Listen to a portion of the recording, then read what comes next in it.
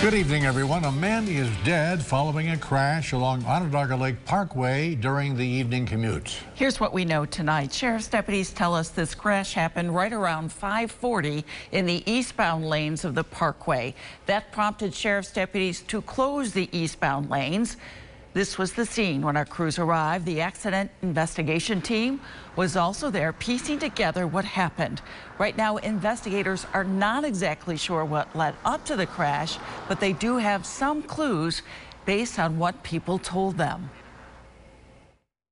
We have several witnesses that reported the vehicle traveling at a high rate of speed when it lost control, drove off the roadway and struck a tree. The driver died at the scene. The eastbound lanes of the Parkway were closed for several hours. They've reopened in the last few minutes. For updates, be